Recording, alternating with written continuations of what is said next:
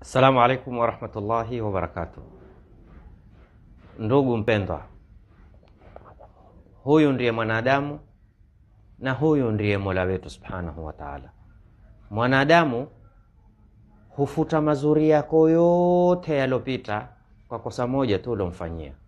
Subhanallah. Akasahau kama una mazuri umemfanyia.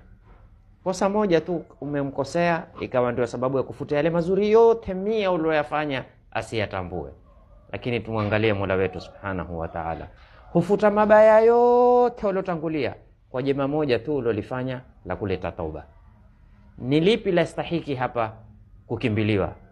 Kutafuta kuwaridhisha wanadamu ambao kwamba hawatambui wema wako wote ulotangulia, au kutaka kumridhisha Mola wako ambao kwamba hufuta makosa yote kwa lema moja?